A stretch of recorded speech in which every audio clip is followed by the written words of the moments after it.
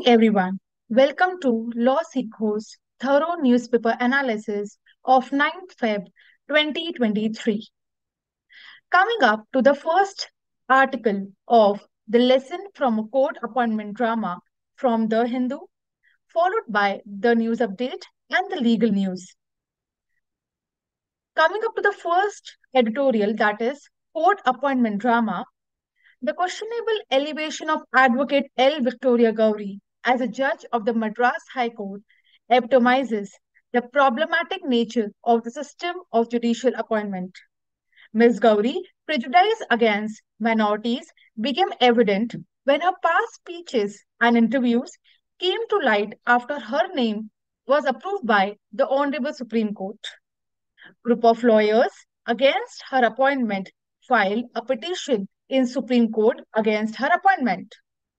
This legal challenge was rejected by division bench of the Supreme Court. The controversy indicates certain continuing structural problems with the process of judicial appointment. The functioning of the collegium can be contrasted with judicial appointment in other democratic countries. In other countries, names of the judicial candidates are publicly known before the formal commencement of the selection process. The selection process is behind closed doors, where the parties involved are the collegium and the government through the intelligence bureau. This not only has transparency cost, but also the costs are asymmetrical. It is but obvious that where the government approves of a particular candidate, it can simply withhold relevant information from the collegium. The root cause of the problem here is that it is important to locate the roots of the problem in the structure of our judicial appointment process. The present structure is problematic, both in principle, but also because it is asymmetrically benefits the political executive. We need is an appointment process that genuinely safeguards judicial independence from executive dominance. Coming up to the news update, the first news update is Arogya Setu app, contact tracing data deleted. The contact tracing data from the COVID-19 pandemic collected by the Arogya Setu app has been deleted from government databases.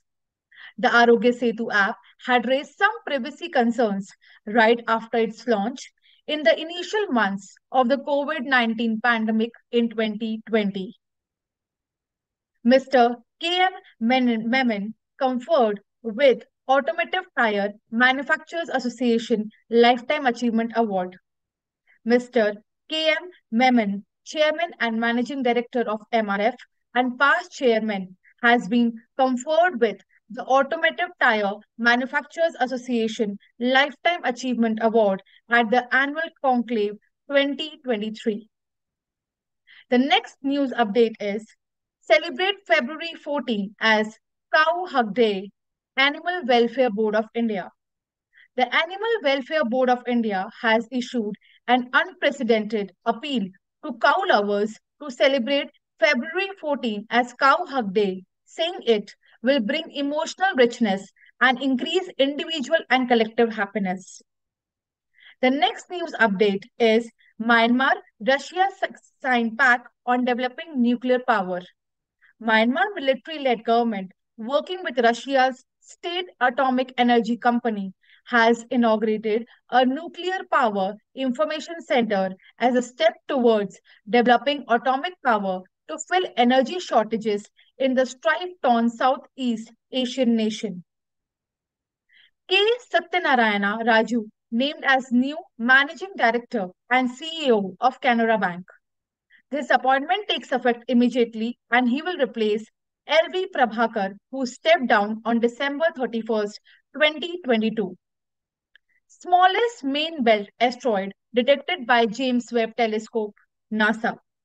A previously unknown 100 to 200 meter asteroid, roughly the size of Rome Colosseum, has been detected by an international team of European astronomers using the James Webb Space Telescope.